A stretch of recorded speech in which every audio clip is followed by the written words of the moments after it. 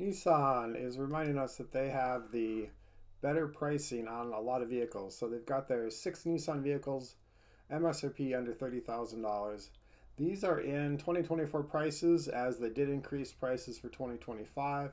The 2024 Nissan Versa, 3 versions under 20K. This did go up to a little bit over $17,000 for 2025. The Sentra, just over $20,000 for the 2024 models. 21,180 in this example. The Altima, so they've got the Altima. I mean, that's getting to be a decent car. $26,000 for the new Nissan Altima. The Nissan Leaf, $28,000, so still under that $30,000 for Nissan Leaf, and you can be electric, compete with your friends in other electric cars.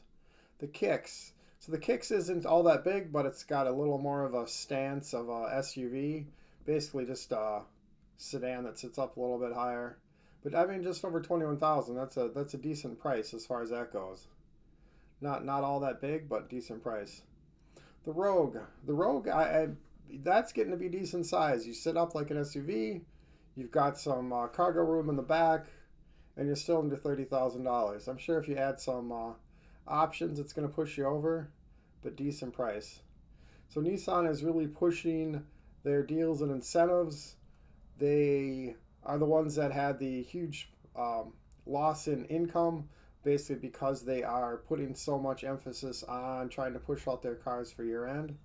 So if you're in the mood for a new Nissan, this might be the time to watch what they do for the end of 2024 as they're pushing the vehicles out before 2025. And since they are doing price increases, this might be your best opportunity. But take a look. I mean, Nissan's not exactly a, I don't know, driver's car, but I mean, it's functional. If you're in the mood for a used car, maybe a Nissan, well, a lot of times a Nissan's going to be cheaper. So do your math, do your research, check out your options before you buy. Thank you.